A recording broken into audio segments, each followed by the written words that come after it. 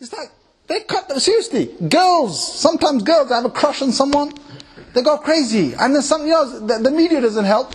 Because all it needs to do is just bring one guy out, and they're all like, ah! It's like, are you really intelligent girls? Seriously, are you really intelligent? You know, you think about it, there are thousands and thousands, and probably hundreds of thousands of girls all going, ah! The guy's name, by the way, is Justin Bieber. Guy's name is Justin Bieber. He's been in prison a few times. Anyway, Justin Bieber comes to one city, and they're like, all the hotels are booked. Seriously. I went to Norway, and it's like, we couldn't even find a hotel to book. I think, what on earth has gone wrong here? And they said, Justin Bieber's coming. I thought, so what?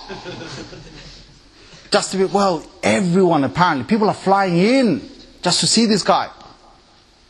Wow. I mean, seriously. And the girls, I mean, if they really had intelligence, you know what they'd be thinking of? Is that if there are hundreds and thousands of girls here that are after this one guy, okay? They're after this one guy, yeah?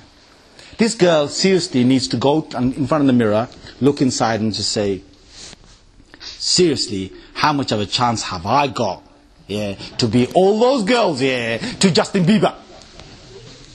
And not only the non-hijabis, the hijabis, some of them as well.